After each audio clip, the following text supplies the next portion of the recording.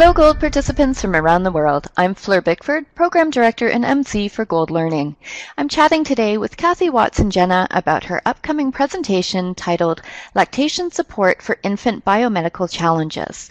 Kathy will be presenting this as part of our Gold Lactation Managing Challenges at the Breast add-on package. So Kathy, welcome and thank you for being with us today. Thanks for having me again, Fleur. It's a pleasure to be here. Well, it is always a pleasure to have you with us. So to start with, maybe you can just give our delegates a little bit of a sneak peek into what you're going to be covering in this particular presentation. Sure. This is a very light speed review of some of the clinical strategies we can use for kids with issues like Down syndrome, cardiac issues, respiratory problems, structural problems, but not tongue tie. And the things that we can do to help them to breastfeed. I know most Gold participants are very experienced and very well educated lactation professionals from around the world, so this is just some added strategies that they may be able to use for kids with significant medical issues. That's fantastic. And of course, I've had a little bit of a sneak peek at your PowerPoint, and I know there's lots of great pictures and tips and tricks and stuff coming up in this presentation. So very excited about that. And I think it's great that there's nothing but tongue tie actually, because it's, there's often a lot of focus on tongue tie, but of course there's lots of other things that can cause challenges with, suck, swallow, breathe for these babies. So it's fantastic to have a look at what some of those other issues are. Absolutely. And there are things that we're just seeing hints of in the research that can be big confounders for tongue tie, but that's something that I'm just working on under another hat. Okay, so can you tell us just a little bit about what you hope delegates will be able to take away from your presentation and take back to their own practices? Sure. Well, I think the biggest thing is not to count any baby out.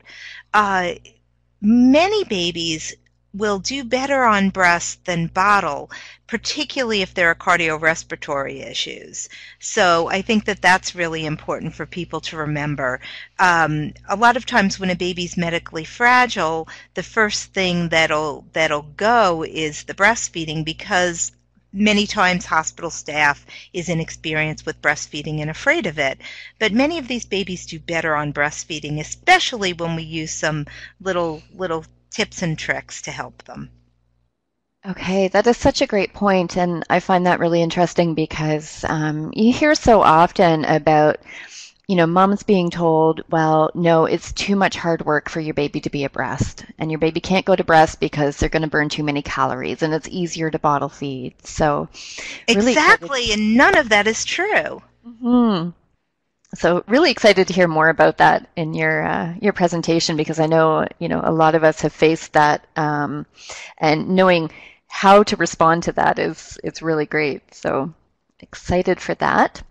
So just a minute ago, as we were chatting, you alluded to something that you're working on, under another hat. So tell us a little bit about kind of what's next for you, or what other projects are you working on at the moment? I know you've always got lots going on. I'd love to hear what you're working on now.